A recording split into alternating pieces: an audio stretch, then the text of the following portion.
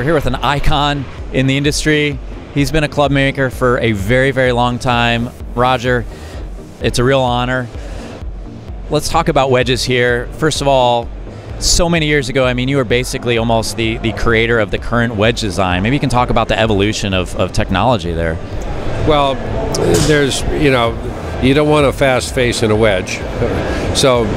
But there is an evolution, and the evolution is in the sole, the different grinds that we have, and what we present the golfer today, and it's because of the type of swing characteristics that they have, and the conditions that they play in. So Wedge 101 then, if you could explain, what kind of player and what kind of turf begets different bounce. Maybe I should talk about what bounce is, first of all, and a lot of people don't understand it, and what the pros do so well is use it, okay?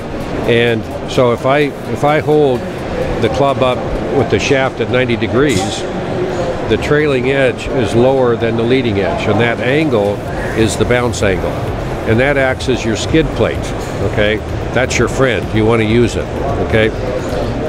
Because this is the shortest club in your bag, you're going to have the steepest attack angle or the tightest arc in your swing, and so you need more of this than you do in a 5-iron, okay, which is longer, so you're going to be more shallow.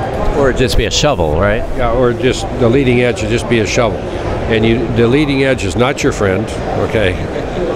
The sole is, and so it's very key. And so what we have done over the course of years is develop different types of soles, okay, for different conditions.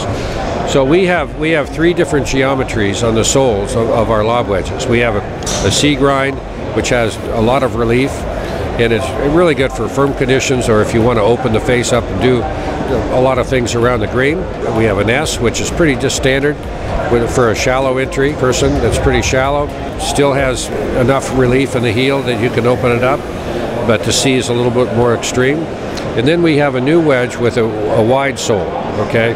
And that's for softer conditions, and if you're pretty steep into the ball. So it's a little wide, it acts like it has more bounce, very forgiving. You have to have bounce. You have to have a minimum of 8 to 12 degrees of bounce in your lob wedges.